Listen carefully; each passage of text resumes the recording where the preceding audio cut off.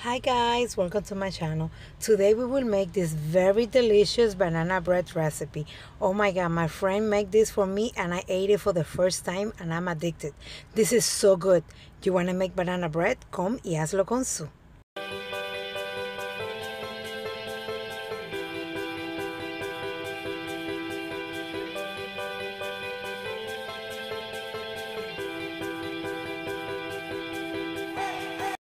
We will take 3 ripe bananas and mash it. I used 3 bananas, but if they are smaller, you could use 4. For me, 3 was good enough. And you're going to preheat your oven at 325 degrees. You're going to put that mixture aside, and in a separate bowl, you're going to take 1 cup of brown sugar with half a cup of room temperature unsalted butter. You're going to mix it together until it becomes creamy. You can make this in your stand mixer, but this is so fast and easy, it's not really worth it to get the stand mixer dirty. You will continue to mix it until it's all incorporated. Here you see that I changed to a whisk because to me it's easier and it will be easier to continue to incorporate the rest of the ingredients. Now we need to beat in 2 eggs. I break each one of my eggs separately in a little bowl because like you see here, I have this little shell. I don't want that to be incorporated in my mixture, so that's why I do them separately. So I take my 2 eggs, I beat in 1 egg first, and when that one is incorporated, then I throw in the next one. Remember that I will have all the ingredients and measurements down in the description box.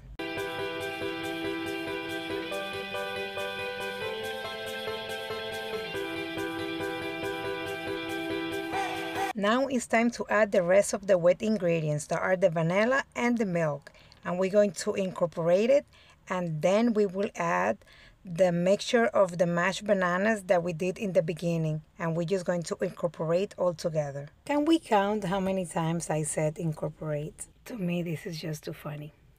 Anyways, let's continue to mix the dry ingredients in a separate bowl.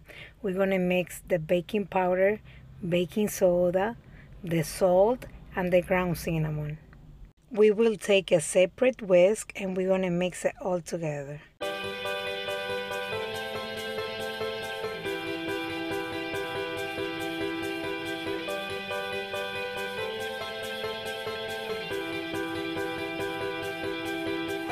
Now we're going to combine the 2 mixtures. You can do the wet into the dry or the dry onto the wet. I did the wet into the dry. And you're going to mix it together to incorporate both mixtures. But once you see no more flour, when the last bit of flour disappears, you're going to stop mixing because you don't want your bread to be too tough. If you over mix it, you're going to create gluten, and that's going to make your bread comes out tougher. I personally love nuts, but if you don't like nuts or you're allergic, you can just leave it out. I love it, so I add it into my bread. And now it's time to put it into the mold to bake. In the description box, I have a link of how I prepare my pans. This was smelling so good, my niece couldn't even wait for it to be done. If you see that the bread is getting to the color that you want but it's not yet done, you put some aluminum foil on top and it will continue to bake, but it will not overburn. This bakes at 325 for 1 hour and 10 minutes. And you could also make it in muffins or in a really big bun pan, however you want it. It's your option how you want it. I just wanted to thank you for watching my videos. Subscribe to my channel and please follow me on Facebook on Hazlo con Su. Thank you.